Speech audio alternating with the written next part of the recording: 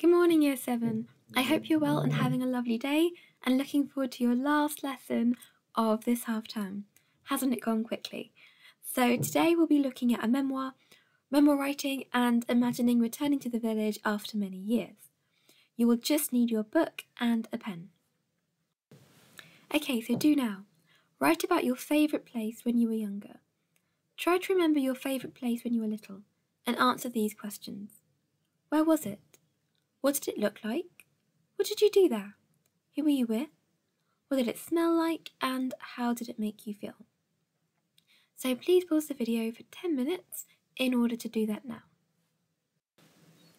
Okay, task 1. Memoirs and nostalgia. I would like you to copy the definitions into your book. A memoir is a book or other piece of writing based on the writer's personal knowledge of famous people, places, or events. She has written a memoir of her encounters with famous movie stars over the years. Nostalgia is a feeling of pleasure and also slight sadness when you think about things that happened in the past. Some people feel nostalgia for their school days. Hearing that song again fills him with nostalgia. A wave, e.g., equals a sudden strong feeling of nostalgia. Okay, so read the extract written by someone returning after 20 years to the village in Cyprus where she grew up. So let's read it through together. What struck me hard as I walked around is how much more deserted it is now when I compare it to when I lived here 20-odd years ago. This was evidenced strongly by what used to be the old coffee shop, which is located in the middle of the village and by the side of the main church. I vividly recall how when you'd walk past, you'd see loads of people, mainly men, sat outside sipping their Cypriot coffee, playing backgammon and card games, whiling the afternoon away. Having closed a long time ago, the same courtyard is now overrun with weeds, and the building is merely a shell. I used to spend a lot of time here, as my friend's family owned the cafe, so I'd sit and chat to them while they made coffee and take out bottle after bottle of Coca-Cola and plates of malahebi, aromas of rose syrup surfing the air. Every Saturday they would serve souvlaki, Cyprus's national dish, which consists of skewered pork meat, cooked on a barbecue and served in a pita bread, with salad and dips. As loads of people would also come up from towns at the weekend to see their parents, it would be really busy, particularly in the summer. If you walk past here now on a Saturday night, all you will find is emptiness, darkness and silence. As I left the courtyard and took a look at the church wall, I smiled. I slammed into that wall one summer's evening when I was racing a cousin on my bicycle. We had agreed on a certain route, but he went right when we said we'd go left. I tried to shout at him and crashed into the wall. I still remember the walk of shame back up past the coffee shop, as all the old men stared at me and my scraped arm curiously and tutted at how careless us youngsters were.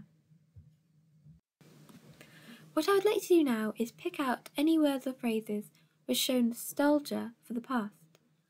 How does the writer feel about the village now? How does it make you feel about this place? Pause the video for 10 minutes to do this. So I'd like you to copy out the words and phrases which show nostalgia or tells us how the writer feels or how you feel. So you're picking out the words and phrases, copying them out and writing next to them why they're significant or why you chose them. So pause the video to do that now. Okay, so these are some of the things you may have picked out. Don't worry if you have different ones, that's absolutely fine. But I would like you to copy these down with the annotations. So struck me hard. Physical reaction, it hurts to see it. Powerful adjectives show how much has changed, such as the word deserted. Also overrun with weeds. And merely a shell. And all you'll find is emptiness. There's also a contrast with the negative present. Happy memories, use of alliteration makes it sound perfect. There's a sense of smell is powerful in these memories. For instance, aromas of rose syrup surfing the air. This memory is a bit embarrassing, but now she can smile at the foolishness of her younger self. So, task 4. I would like you to write your own memoir about the village. Imagine your character is returning to the village after 20 years. Describe their feelings, memories, and emotions as they visit certain key locations in the village. Choose 3 key places and make up a memory associated with each one. Make some notes to start with. For example, the village green. The village fete in 2020 after the lockdown. Everyone had such a good time, and I won the Guess the Sweets in the Jar competition. So please pause the video for 15 minutes to do this now. Okay, add an emotional ending. So, after I clicked my final shots of the evening, I sat down to enjoy the sunset. As much as I love travelling to far and fascinating lands, I always ground myself here, in this humble village. Yes, it will never attract masses of tourists or the attention of travel magazines, but it's important to me, and my life story is unparalleled. I joke that nothing changes in Aura, but that's not true. It does change. Buildings get older and crumble.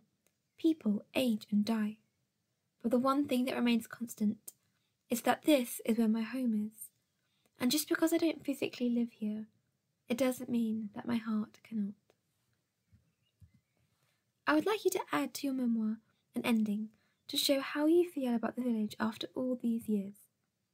Try to use an emotive phrase to make the reader feel a little sad. So pause the video for 10 minutes to do that now. So that's it. I hope you don't feel too sad after our trip down memory lane.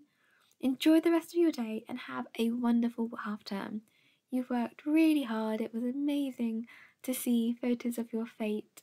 So take some well-deserved time off, chill out, don't think about work too much, and then come back ready and rested after half term for our next unit. So thank you very much and enjoy the rest of your day.